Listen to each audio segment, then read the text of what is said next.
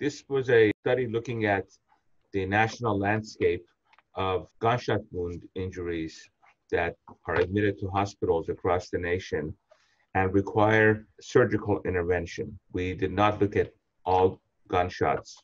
This is just a sector that require intervention, surgical intervention.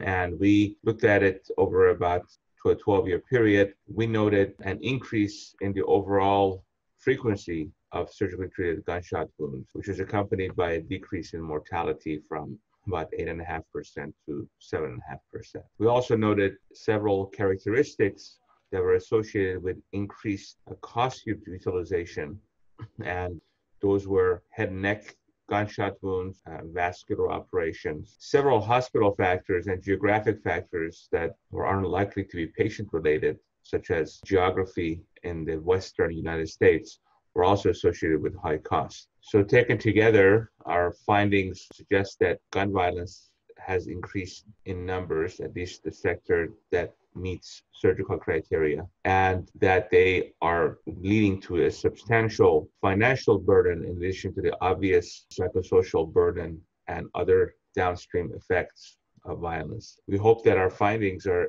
able to better inform a policy in terms of violence prevention, as well as remuneration for hospitals that care for these patients, which are often in underserved regions. It's just also important to note that the economic and the psychological costs of gunshot wounds do not stop when the patient is discharged. This stays with them and their families and their neighborhood for a very long time.